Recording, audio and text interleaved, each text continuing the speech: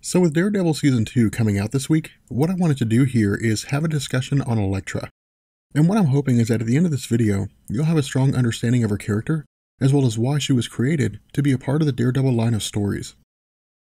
So for those of you who have not seen my video on Daredevil Explained, which you'll find in the description, we had talked about how his character had gained a significant amount of popularity following his introduction by Stan Lee and Bill Everett in 1964. Where some of this has been due to the fact that he was created as a blind hero with enhanced senses due to exposure to radioactive material,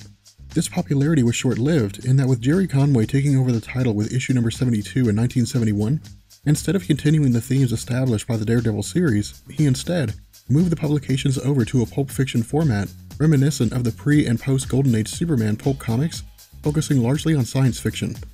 This combined with Conway also moving Daredevil over to San Francisco had largely alienated the existing Daredevil fanbase, who had grown accustomed to seeing Matt Murdock operate as a borderline anti-hero in Hell's Kitchen, New York, facing some of Marvel's seediest enemies.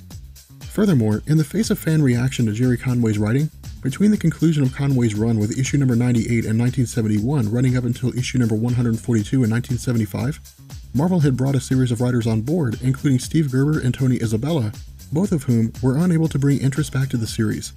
Where the title was handed over to writer Marv Wolfman with issue number 143 in 1977, because both he and Len Wein were serving as editors following the promotion of Roy Thomas to editor-in-chief, with the workload being too much to handle, Wolfman stepped down as editor and decreased his workload as writer, leading to a departure from the Daredevil title after 20 issues, where he shifted his focus to developing Spider-Woman Jessica Drew, Amazing Spider-Man, Fantastic Four, and Doctor Strange.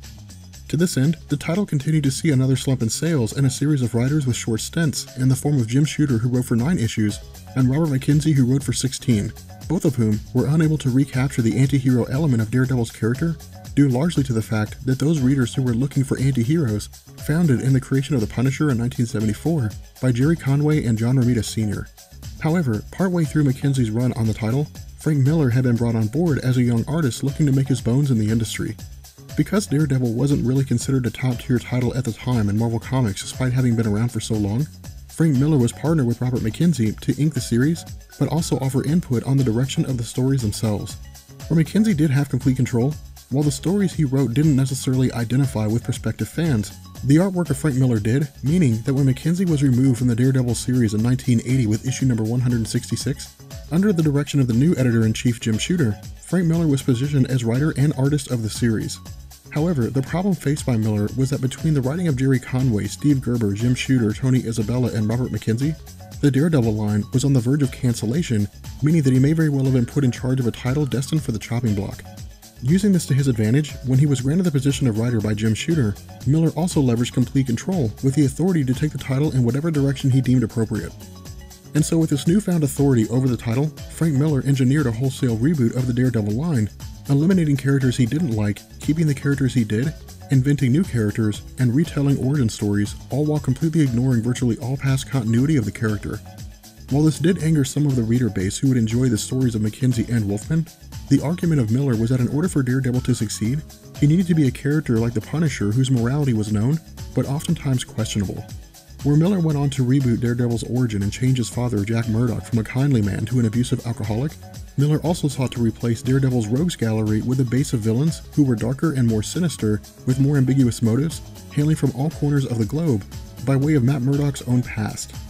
Making her debut with Daredevil issue number 168 in 1981, the appearance of Elektra initially came without a backstory beyond her first encounter with Matt Murdock.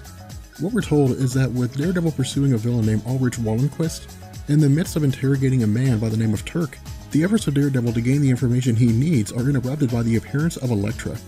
In addition to this, because Daredevil's interrogation of Turk was cut short by a man named Bilge who caused an explosion which appeared to kill Turk, the impact of the blast had temporarily rattled Matt Murdock's senses, meaning he could still detect Bilge and question him on why he killed Turk, but was unaware of Elektra lurking in the background. Making her move and taking Daredevil by surprise, where Bilge is able to make his escape, Elektra reveals that there's actually a bounty on Wallenquist which she intended to collect. Now because this story was designed to introduce us to Elektra and explain her relationship to Matt, with Daredevil being overcome by her assault and blacking out, Miller takes the time to provide a flashback. What he tells us is that during his time at Columbia University alongside Foggy Nelson, the two had stumbled into Elektra, who looked to enroll as a new student, but was also being escorted around the campus by the university president and her bodyguard. where several days pass following the incident, Matt Murdock has Foggy Nelson provide a distraction by throwing a paper airplane in front of Elektra and her bodyguard. Investigating the source and leaving Elektra behind, Matt makes his appearance known by offering Elektra a rose. Now the significance of this is that Miller establishes two main ideas that I'd like you to keep in the back of your head. The first is that Elektra is of Greek descent and her father is a man involved in the criminal underworld, and the second is that this leads into how Elektra became an enemy of Matt. Where Matt offers to take Elektra on a date, the issue of his blindness arises when she declines the offer for fear of the situation seeming awkward. However, because Matt views her in such a way, instead of allowing her to escape, he pursues further and even goes so far as to explain how he lost his sight in the first place. Now, whether Elektra chooses to go on a date with Matt for his bravery in pushing an old man out of danger and being hit with radioactive material, or because he states that he's never told anyone that story before, is not revealed here, and in truth, Frank Miller didn't want it to be. The reason why is that when Miller took over the Daredevil title, his goal was to make both Matt Murdock and his supporting characters more believable, meaning that instead of answering every single question that we as the reader had on multiple occasions, Miller would simply leave it up to us to develop our own answers.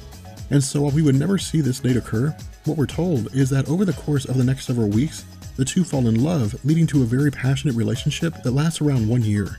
However, while preparing to get together with Elektra and celebrate her birthday, when both Matt and Foggy arrive at her dorm room, they realize a gathering has emerged in light of the building being surrounded by a police barricade. Taking to a rooftop and using his senses to listen in on the situation, Miller reveals that Elektra and her father have been held hostage by a group of criminals who are currently negotiating with the police. Now, something I'd like you to take notice of here is that even if it's only in bits and pieces, Miller uses this flashback to explain some of Murdock's abilities, including his cunning, his ability to leap distances beyond those of normal humans, and even his agility in negotiating the various terrains and obstacles he faces in pursuing foes.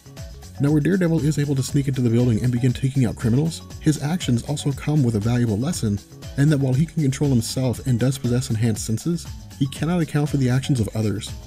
Now, this is an extremely important part of his character and went towards developing the nature of Daredevil as a hero, but the way in which he learns this lesson comes when he overpowers the criminals and sends one of them out of the window.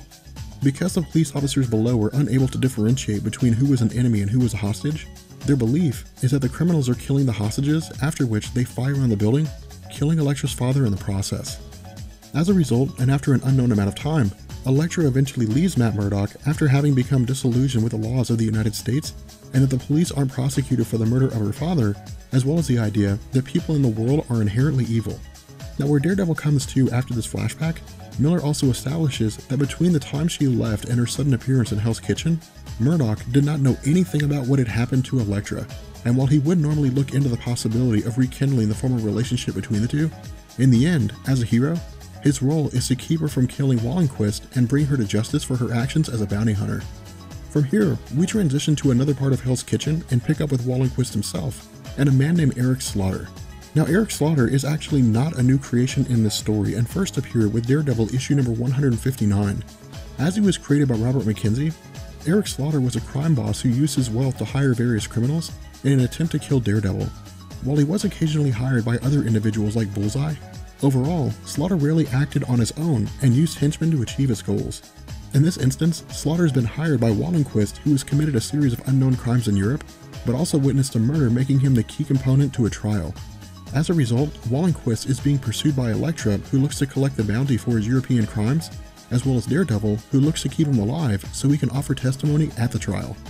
And so where Slaughter receives a call from Bilge informing him that everything's been set up to get Wallenquist out of the country alive, it's revealed that this phone call is being made under the threat of Elektra killing Bilge in order to draw Wallenquist out into the open. Following this, where Bilge had stated that the seaplane would be ready at around 4 a.m., because the actual time was 3 a.m., Slaughter reveals that the statement was meant to indicate whether or not Bilge had been captured by Elektra, and that by providing the incorrect time, Slaughter's been made aware of Elektra's actions, allowing him to stay one step ahead. Taking the opportunity to also send one of his henchmen to a local cigar store in order to resupply his stash of cigars, Daredevil seizes the opportunity to kidnap the henchman after realizing that if Bilge was involved, so was Slaughter, and that it was only a matter of time before he sent someone to fetch cigars. Now, something I'd also like you to notice here is how Daredevil interrogates Mickey. While Daredevil threatens to kill him, he doesn't really act on it so much as he uses the experience to terrorize Mickey. The reason why I brought this up is that prior to Frank Miller's run, Daredevil didn't really threaten people with death. where he would hang them from buildings and scare them a bit, the mention of killing them went towards the darker element of Daredevil, who was more akin to Batman of the 1970s in his willingness to push the limits to achieve his goal. And so transitioning to the West Side waterfront at around 4 AM, we pick up with Slaughter and his henchmen encountering Elektra with the intention of taking her prisoner. However, because her expertise in martial arts predates her college years with Matt Murdock, her formidable skill set allows her to easily overpower Slaughter's men. Something to also take note of here is that while Miller doesn't explain it in any kind of backstory, with Elektra being offered a position in Slaughter's organization, she turns it down under the idea that she doesn't serve any cause, law, or man. Now the reason why this matters is that with the death of her father leaving her disillusioned with laws and society, her role as a bounty hunter fulfills her desire for revenge, but also allows her to deliver justice according to her own moral compass and outside the context of laws of society, which she may or may not view as being adequate. Now I'd like you to keep this in the back of your mind, and the reason why is because as we continue through this video, and especially once we jump into the Daredevil Netflix series proper, this particular bit will basically establish that Elektra is not a traditional villain in the form of someone like Kingpin. Instead, she's more of a blend between Punisher and Daredevil, in that Murdock upholds the color of law, bringing criminals to justice in the courts, and Frank Castle simply kills criminals without remorse. Elektra, on the other hand, uses her own moral code to decide which contracts she takes, and only takes those contracts that she deems to be worthy. And so with Daredevil arriving but finding Elektra held at gunpoint by Wallenquist, with Matt being instructed to walk away, he also realizes that Wallenquist will shoot him in the back as soon as he's far enough. Using his senses to detect Wallenquist's movements, at the moment before he fires, Daredevil disarms Wallenquist by shouting "Hit him low, olive oil." Now because this is the same phrase that he had shouted when he and Elektra were fighting the criminals in her dorm room, Elektra comes to the realization that Matt Murdock is Daredevil. But because she leads a criminal life and Daredevil leads the life of a hero, it's essentially impossible for the two of them to mend their rift, meaning that whenever she appears in Hell's Kitchen, under normal circumstances, Daredevil will almost always be there to stop her. Now following her initial appearance and going forward into the Daredevil series, Elektra became one of the most important women in Marvel alongside Jean Grey, Storm, Carol Danvers, and Emma Frost. The reason for this is that where Jean Grey represented the evolution of women from background characters to prominence, Storm represented independence, Carol Danvers represented success, and Emma Frost represented ingenuity, Elektra represented all of these things. As a character who followed her own path and refused to be pinned down to any one ideology or employer, Elektra was a reflection of the very essence of feminist ideals, depicting a strong, independent woman who could endure virtually any situation on her own. While this did draw the attention of women, particularly young girls, it also drew the attention of a lot of younger men. The reason for this came in the sexuality of Elektra in terms of how she was depicted, but also because of the history of Daredevil comics themselves. What I mean here is that where Daredevil had multiple love interests, the most notable being Karen Page, who was a character that debuted in issue number 1 and was revamped by Frank Miller to be a heroin addict and a pornographic actress, there had never really been an instance where Murdock had fallen in love with a woman who would go on to become his opposite in terms of their moral compass and equal regarding their fighting prowess. This, combined with the fact that Elektra created an internal struggle for Murdock and that he still harbored feelings for her, went towards the idea of creating stories with richer character development that focus on having Elektra and Daredevil serve as both allies and enemies.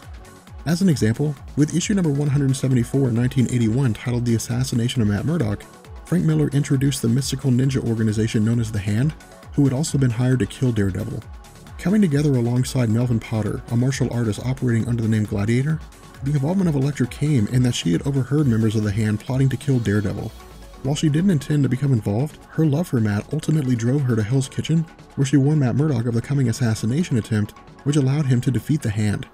However, in issue number 179 titled Somebody Had to Win, Elektra became the chief assassin of Kingpin, where she was tasked with killing reporter Ben Urich due to his investigative journalism coming close to uncovering the criminal activities of Wilson Fisk. While her appearances in the Daredevil line of stories under Frank Miller only lasted a handful of issues, her popularity as an on-again, off-again ally of Daredevil, coupled with the romantic tension between the two, elevated her to one of Daredevil's most popular supporting characters, with some fans arguing that she was just as popular as Matt Murdock himself. Now, having said all of that, while I haven't been able to find a reason as to why Frank Miller killed her off, I had a conversation with Sal over at Comic Pop, and we came to the conclusion that with Frank Miller looking to evolve the character of Daredevil and revolving his life around dark and tragic circumstances, it made sense to kill off Elektra, who fans viewed as a potential love interest of Daredevil, but also provide a circumstance wherein this character could be expanded on further regarding how he coped with the loss of an individual he had known for so long and viewed as both an enemy and a friend. Coming out of issue number 179, which ended with Elektra being defeated by Daredevil following her attempts to kill Ben Urich, where her actions in terrorizing Urich drove the Daily Bugle to abandon their segment on investigating Kingpin, because Daredevil had interfered, Kingpin sent Elektra to kill Foggy Nelson as an intimidation tactic to keep Matt Murdock away. While Elektra had intended to go through with the assassination, after being informed by Foggy that he recognizes her as one of Daredevil's ex-girlfriends from college, for reasons unexplained, Elektra simply abandons the assignment, allowing Foggy to leave. Following this, because Bullseye had been looking to take Elektra's position as Kingpin's assassin, he takes the opportunity to capitalize on her momentary weakness, which culminates in Bullseye stabbing her through the chest with one of her own weapons. As a result, while Elektra didn't die immediately, after making her way to Murdock's home and dying in his arms, a battle ensued between Murdock and Bullseye, leading to Daredevil dropping Bullseye from a power line, almost killing him in the process. Now, while Frank Miller would resurrect Elektra and then remove her from the Daredevil title in the two-part story Siege and Resurrection, in truth, I don't really have an answer as to why this was done. When Elektra had died in issue number 181, Miller had undertaken the step necessary to begin making Murdock darker with issue number 184, titled No More Mr. Nice Guy, during his fight with the Punisher, and issue number 187 in a conversation he'd had with Black Widow. But regardless of his motives, at the conclusion of issue number 190, Frank Miller established that Elektra would never return to the Marvel landscape. However, in 1993, under writer D.G. Chichester and editor-in-chief Tom DeFalco, the decision was made to return her to the comic book landscape with the 5-part story Fall from Grace, serving as a way to reinvent the Daredevil character by having Matt Murdock take on a new name of Jack Battlein after his father, don a new armored costume, and fashion new weapons for himself. The return of Elektra came in the form of a retcon to explain why her character had appeared in all white at the end of Daredevil issue number 190. What we're told is that when she had been resurrected, her essence had split into two separate beings, one which was pure evil and one which was pure good. Designed to reflect the dichotomy between her heroic and anti-heroic self, at the conclusion of the story, Elektra had destroyed the physical body of her evil half, restoring it unto herself and officially returning to the Marvel landscape. Following this, in order to ensure that existing fans of the Daredevil series had a better understanding of her character, in 1995, Chichester returned to write the 4-part series Elektra Root of Evil, which looked to use the information provided over the course of Elektra's run in the main Daredevil series, as well as her miniseries by Frank Miller, and provide a more accessible story for both new and existing fans. Told in a series of flashbacks between the present day and the past, Chichester reveals that at 12 years old, Elektra had been inducted into the cast, an order of martial artists similar to the Hand, but led by Stick, the former mentor of Daredevil, who occasionally operates as both ally and villain to Matt Murdock. During her time under Stick's tutelage, Elektra's days were spent in the icy terrain of the cast order in an unknown location, where she was trained in the art of survival, self-defense, and mysticism. During this story, Chichester also established that Elektra's mother had been killed by Orestes, the enigmatic brother of Elektra, who had only appeared around 7 times in Marvel Comics. Where her mother was gunned down due to her extramarital affairs, Elektra survived and was born prematurely, during which time she was raised in the wealthy life of her father's criminal empire until she was attacked by kidnappers at 9 years old, after which her father determined she needed a martial arts master.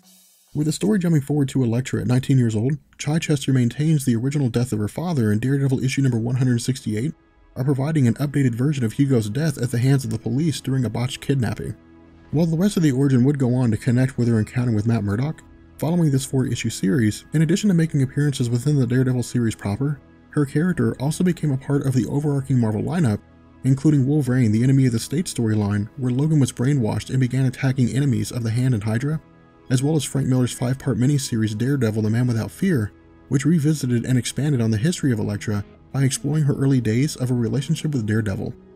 While some of these stories would involve her acting as an agent of S.H.I.E.L.D. under Nick Fury, and others would see her teaming up with Spider-Man, as a character that had been such an integral part of Daredevil's history and extremely popular among new readers who looked to understand why older fans wanted her to return, the success of Elektra led to a solo series in 1996 and 2001, written by Peter Milligan and Brian Michael Bendis respectively, both of whom used the stories to explain how Elektra viewed the world prior to her murder by Bullseye and her resurrection by the Hand.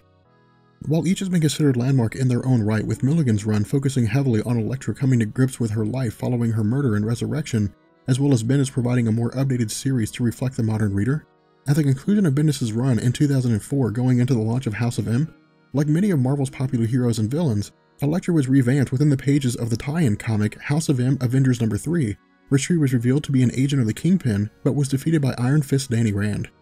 Following this, and with Marvel launching Civil War, Elektra actually didn't make any appearances in the Civil War event itself, and the reason for this was revealed in the post-Civil War story titled Secret Invasion, when it was revealed that prior to the House of M event, the shape-shifting Skrulls had been secretly replacing humans and superpowered beings alike with Skrull replacements following their planet's destruction by Galactus. Where the Skrull threat was first discovered by Nick Fury during his time underground following the Fury's Secret War storyline, the heroes of Earth becoming aware of the Skrull threat came when Elektra was revealed to be one of the aliens following her death. While the conclusion of Secret Invasion would see Tony Stark deposed, S.H.I.E.L.D. disbanded, and replaced with the agency Hammer led by Norman Osborn, aside from a few appearances in Code Red where she fought alongside Deadpool, Punisher, and others, and attempting to kill the mercenary Domino, as well as the 2010 Shadowland story which saw Daredevil building the Shadowland prison in Hell's Kitchen, New York, drawing the attention of Spider-Man, Luke Cage, Iron Fist, and others against him, in truth, Elektra didn't actually see much attention in the way of Marvel. While some attribute this to the idea that her popularity had run its course, while others believed that Marvel didn't really have a strong place to put her, in 2013 and 2014, during the events leading up to the launch of Secret Wars, under writer Daniel Way, Elektra was rolled over into the Thunderbolts alongside the Punisher, Deadpool, Venom, and Red Hulk, operating as a strike team under the direction of Red Hulk himself. While the series only lasted 32 issues, the combination of these characters as a team drew the attention of multiple readers due to its strange makeup. And so, using this popularity as a platform, in 2014, debut writer W. Haddon Blackman launched the third Elektra solo series with a 5-part story Bloodlines. Looking to the history of her character, for many, Blackman's run was considered extremely well written due to Blackman taking the stance that various writers had tried too hard to recapture the legacy of Elektra instead of living up to what it was that made her popular. To this end, instead of writing a series of wildly convoluted stories and team-ups, instead, Blackman took Elektra's character back to what it was that made her great in the eyes of fans in the first place, being an assassin for hire.